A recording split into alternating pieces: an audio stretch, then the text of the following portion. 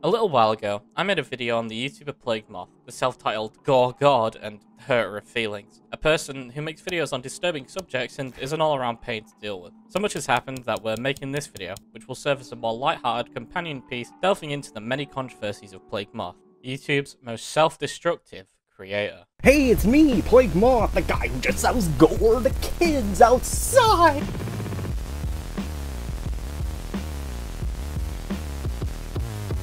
The uncensored stuff went away as it became problematic. He'll put up his defensive shields, like using his gender identity, or his family, or all of his stalkers, or what have you. I really hope that loses his Patreon. I hope he loses his monetization. I really hope that someone or something happens to where he has to actually face some struggles in his life.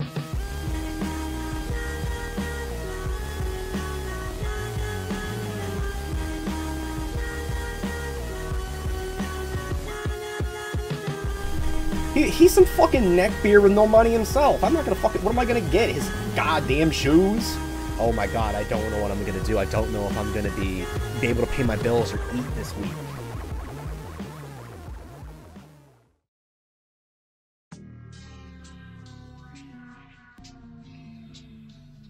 For those of you that didn't see my original video, let me fill you in.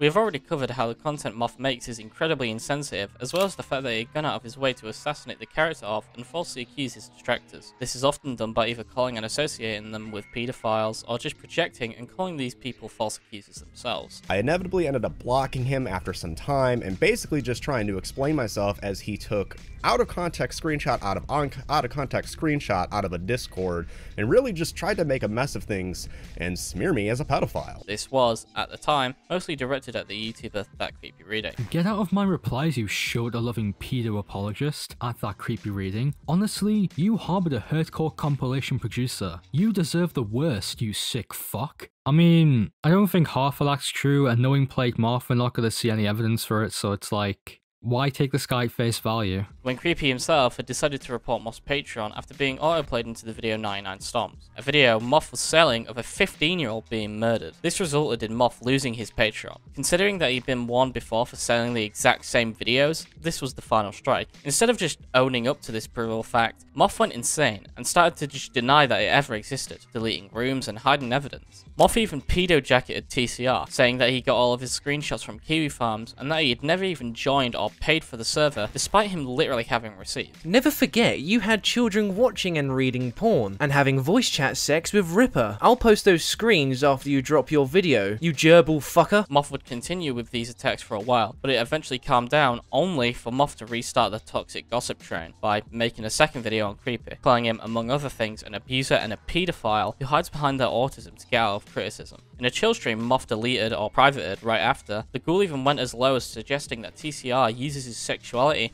to get people to lower their guard around him. Well, TCR says that he's asexual, but he would have sex with somebody for them, which literally just translates to, well, I'm the nice guy, you don't have to worry about me approaching you sexually, but... This is where I decided to release my video, for upon releasing it, was already outdated due to Moth continuing to shoot himself in the foot with more and more drama. You can already tell how much we're going to have to go through today, so let's just see what people had to think about the video, shall we?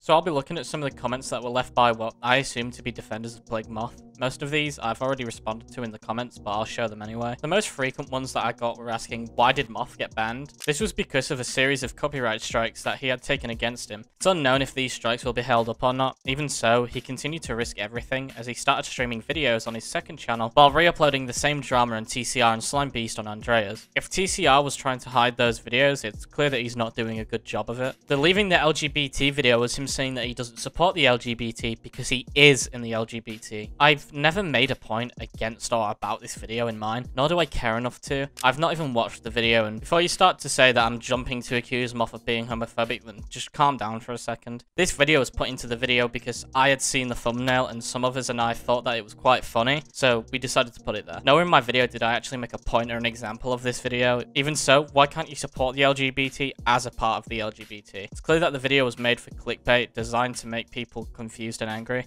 It's rage bait, but it's funny rage bait. Moth is trying to bring awareness to these videos and show respect to the victims. That might be true for some videos, however, the ones he was directly selling were not true. During the Funky Town video, Uncensored, he's laughing during one of the worst cartel videos ever made. On Twitter, he's literally asking for funny gore compilations. Even if some of his videos are respectful, that's not true for the significant portion of them. I think the only people that actually believe that what Moth is doing is actually respectful are socially inept. The type of individual who thinks posting gore to get a jab at random people is funny. Oh wait. If you read Moth's Twitter before it was nuked, you'd know that he has a complete lack of care for the victims. No sane person would say this about Junko. I'm sorry, Cox. My voice is fucked, but I'll try my best. Junko, Futura can't box for shit. How can she handle blows to the stomach that Goku easily stopped Caller's punch? So apparently this is like a little girl that Plagued Moth's making fun of, who was tortured and killed. Grown adult with a kid like making fun of a dead person with fucking anime gifts. That's so embarrassing. Get a fucking job, man. It's clear that Moth doesn't actually care about the victims he makes videos on. Let me just show you a clip from one of Moth's videos where he reacts to an innocent person unfortunately dying. Oh, fuck. This is way higher quality, dude. Damn. This guy's still going. Yep, thanks for your input, mate. I know this isn't Moth saying it himself, but one of his fans left a lengthy response to my video in the comment section. One of these responses said how these were all accidents that could be proven if said people went by the rules and weren't doing something stupid. If you have to excuse someone's exploitation of the dead by saying how it's essentially the victim's fault that they were turned into a gore video, then you aren't painting a very convincing argument. Also, most of what Moth covers are murders and gang executions, not accidents. Moth also likes to say shit like this. So what this fan's saying isn't actually that far from Moth's own self-entitlement. Even if you believe Moth is respectful, you have to concede that there are valid reasons why many people don't think he's respectful, or how on the outside looking in, it looks like he's being downright disrespectful. Not everyone can rationalize that they die for every penny as an acceptable way to talk about the victims of murders and executions. Now that we've gotten all those responses out of the way, let's get into what Moth actually had to say about it.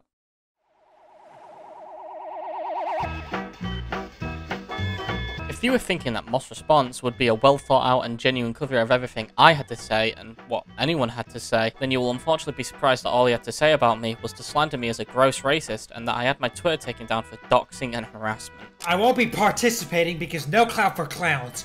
I've gotten his Twitters nuked about 5 times for violent sexual threats and racism specifically against black folks. Getting tired of my harassment by these nobodies being highlighted especially with no substance. This was said multiple times on a stream that Turkey Tom had made about the situation, where he includes my problems with Mom. He posted my docs on a few of them, including one with my legal name. Stan was one of his alts. And then I'm not talking about my first name being my docs. I'm talking about like addresses and things like that would be reposted. You know, part of me doesn't think that he actually responded, but if you've been with the drama, you would know that's not how Moth likes to cover things about him, so it's what I expected. Just like Turkey Tom, I too am a gross racist, except I don't even get the luxury of having a post of mine taken out of context. Sure, Tom did something cringe, what, 5 years ago? Just like how TCR is transphobic because he thought Moth's skit of him wearing a dress was goofy, and how Lazy protects predators because she watched a video about Ripper. Point is, if you believe Moth, then these words, racist, pedo, and transphobe, basically have no meaning and can be applied to anyone you don't like. The only reason he thinks I'm a racist is not only because he's delusional, but it's because he has a collection of edgy tweets that if you look at them are clearly a fucking joke. I find it funny that Moth is literally allowed to joke about the victims of horrific tragedies, and anyone who could potentially benefit him are given the green light to make off-color joke, while I say something stupid on Twitter, and now that's clear proof of genuine racist belief. It's only okay when their favorites do it. FYI, these turds are friends with a racist troll who doxes people. LOL. Dude, this guy's the type of guy that fucking record a car crash just for his fucking YouTube video. Keep driving, you black spear chucker piece of shit! I know Moth has some problems with perspective. He's not really a commentary guy, even if he labels himself as one. But you would think that a dude who watches gore videos to an audience of 400,000 could figure out the intent of dark humor. It's almost like he's misrepresenting the situation to make it easier to dismiss any criticisms. Moth having a problem with criticism, I don't see how that could segue. I want to return to the accusation that Moth has accidentally watched child sexual abuse material, as these claims seem to cause a lot of confusion. This is due in part to both Moth's accusers and Moth himself intentionally or unintentionally muddying the waters. Of course, debunking all the myths that go along with Daisy's destruction, which No, again, I'm just going to clarify that we are not going to view that. I have not viewed it. We're not going to download it. I don't know where to do that, and I don't want to do that, and I have not and will not do that. So I've put together this little section to make these allegations as easy to follow as possible. I do need to preface that this section will mention brief descriptions of CSA. If you're sensitive to mentions of CSAM or are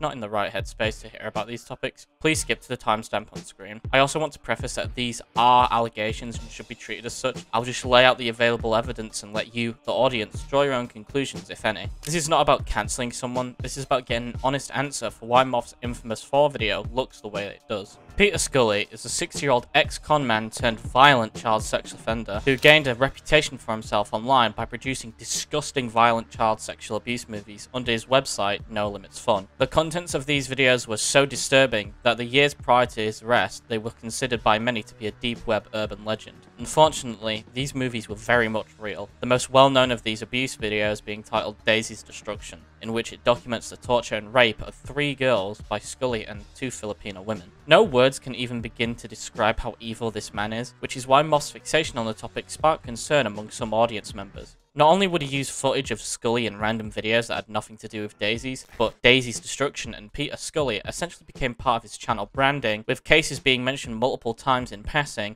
a Patreon exclusive video being made, and having Peter Scully's likeness appearing in his fucking video intros. People have commented on this weird obsession, usually to be met with mockery. Moth has this habit of just attacking anyone who has slight criticism, which is why you see the posts like we showed before. No, don't take that as me saying that Moth sympathizes with Peter Scully or has any form of connection to him, but it's incredibly weird that a guy who's admitted to accidentally watching one of the most disgusting videos on the internet has also made multiple videos on the same guy and topic. Like, what new is there to talk about? If he's correcting mistakes made in the past, then he messed up the details of something this horrifying. Going back to the topic of videos, this would be further put into question by a person only known as Slimebeast, is a creepypasta creator who has been incredibly involved with Moth due to his criticism of Moth's usage of Daisy's Destruction for content. This first stemmed from Slime making a video on Moth, where he questions where Moth had gotten the footage for his infamous 4 video. The specific part called into question was how Moth could allegedly have had the uncensored trailer for Daisy's Destruction. Now, this is where things get tricky because no, Moth did not have the trailer. He actually got it from a YouTube clip from the show 60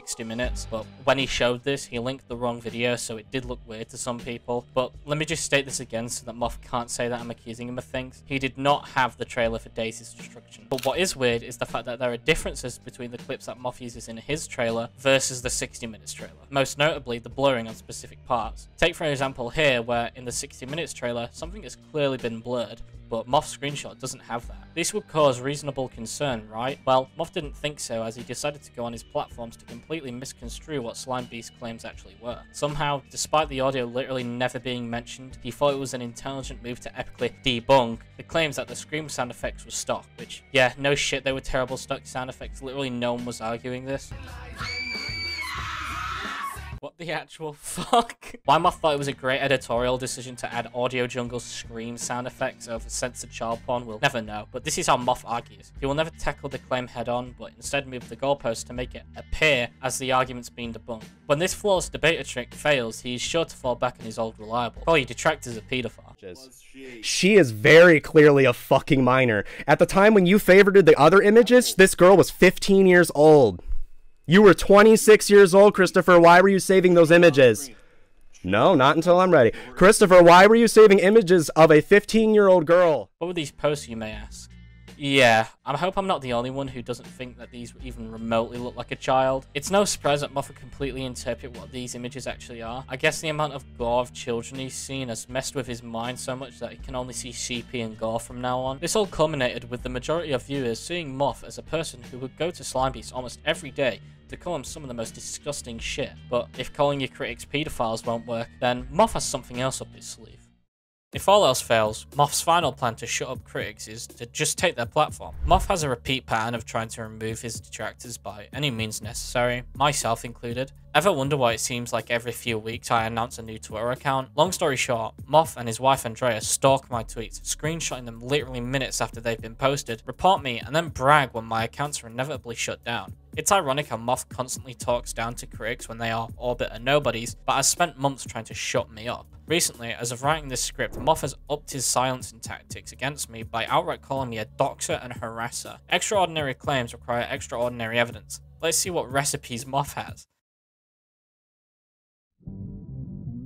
Oh, it's the exact same edgy jokes he called me out for months ago. Oh look, he's responding to people asking for evidence. Let's see what he has to say. He's calling them orbiters, and replies and saying that they aren't worth his time. Fantastic. To conclude, Moth has proven without a shadow of a doubt that I'm a serial doxer. Even if this whole video didn't sway you to believe Moth is a malicious actor, this point likely will. On July 28th, Moth filed a DMCA complaint against my previous video on him. Anyone who has seen my video, even if you disagree with my arguments, could easily determine that it's cut and dry fair use. So obviously fair use that YouTube, who isn't usually known for making good decisions, sided with me and didn't even bother to remove the video. Hello, thank you for your message. However, we remain concerned that your copyright notification is not valid for some or all the videos identified in your notification. As a result, the content will remain live on YouTube. Sincerely, the YouTube team. This DMCA is odd to say the least and legally dubious. For starters, the biggest glaring discrepancy is the lack of phone number or address. This information is incredibly fucking important to put on a legal document if the matter ever gets escalated to court, which it probably won't, but redacting information like this would legally likely be considered perjury, as a DMCA form is a legal document even if filed online. Also, what is the point of mentioning slander and harassment? This is a copyright issue, not your fucking Discord chats. Finally, this might have been Moth's biggest slip up. I swear under penalty of perjury that I have good faith belief the material should be removed due to falsely using my story without permission. My story? Now correct me if I'm wrong, but I don't think One Girl 99 Stomps, Counting with Moth, is a work of peak literary fiction. Personally, waking up to that DMCA didn't really scare me, as I already kinda knew that he'd fuck it up in some way. Just goes to show that even a 400k plus channel can't even use the system that was given and trusted to him. And people ask why the copyright system is off them, man. My personal experiences with Moth's side, I'm genuinely lucky not to have had my channel taken down. Can't say the same for him though, seeing as his was taken down just a week or two after my first video came out. I find it funny that for a guy who always shouts and brags about being the most disturbing channel on YouTube, he seems to get really pissy when you show off the disturbing things that he genuinely does, to the point where he has to try and take your videos and potentially your channels down. Keep in mind, this is a repeat behavior and he's most likely going to do it again to some smaller YouTuber who might be too intimidated to even speak out about it. This is the level of pettiness that we're actually dealing with here. A guy who can't even let people make fucking videos about him, but he's allowed to watch dead babies get fucking stomped and eaten to death. I'm genuinely baffled as to how this man got his channel back. Something like this was bound to happen, and I'm genuinely surprised that Moth didn't pull the homophobia card when YouTube, probably because he knows that it wouldn't end well for any of his channels. But I think this is where I should close off this video with a nice little conclusion, a moral to this YouTuber horror story. I think by now I've already gotten the point across that I don't really like Moth. It's insane to me that someone like him can be allowed into the YouTube space and just lie about anyone and everyone that he mildly dislikes. Hopefully this will conclude the Plagued Moth arc of my channel, and I continue to make videos on people that will hopefully not call me a racist and a doxer. Recently, Moth has announced that he would be ceasing all talk publicly about TCR and Slime Beast. I guess that counts as a win for us, but we'll never get an apology or anything close to that, so I don't buy it. The reason for this being that Turkey Tom had actually covered the Moth situation on a live stream, even weighing in on my situation, which I really appreciate. On this stream though, Moth was told that it would probably be best to let the drama die, and because a famous YouTuber said it, then he obliged. In conclusion,